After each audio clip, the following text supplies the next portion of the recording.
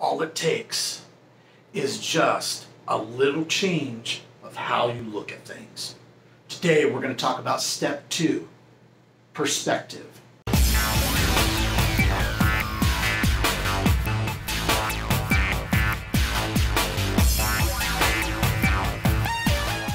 Tony Aragon here from Plan Nirvana. You may not always be able to change what happens to you, but you can change how you look at things, how you react to the situations you're in. Last week, we talked about awareness. And so this week, what we want to do is we want to take that a step further.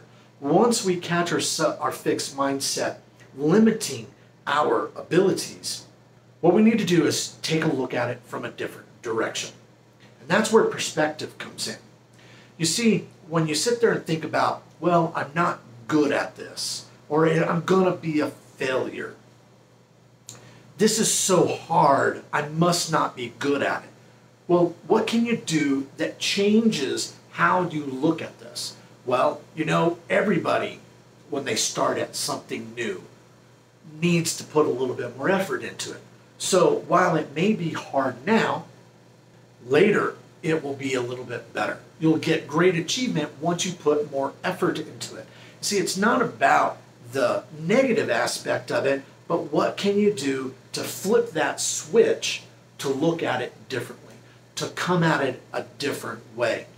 So I had somebody one time tell me that in this particular thing, they've been doing it for years, and they just were struggling with learning some new techniques. And they were like, well, I must not be good at this because I've been doing it forever.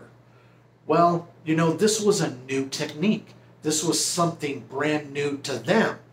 And so what I ended up telling them is, so why don't you look at all of the effort that you put in thus far and see if there's any skills or abilities within that that can kind of cross over into the new thing.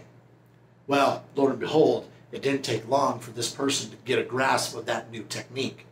And all they needed to do was just look at it differently. They were looking at it, well, I must not be good at it because I've been doing it so long.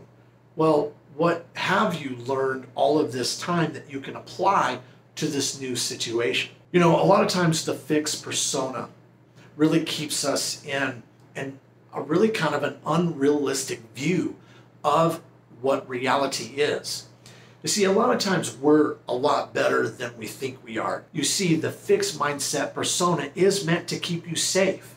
And so what you need to do then is, yes, this situation might be difficult, but what can I do that's going to make it better for me?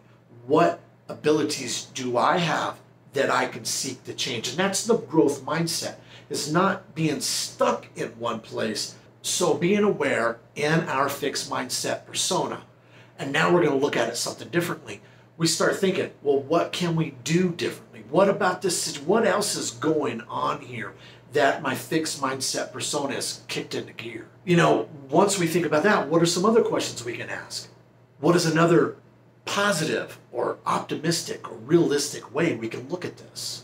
So once you identify what the fixed mindset persona is telling you, and then you've taken it and you've tried to look at it from another perspective, then rewrite those thoughts. You know, that's where positive affirmation really kind of comes into play. You see, basically what you're trying to do is set yourself up for success.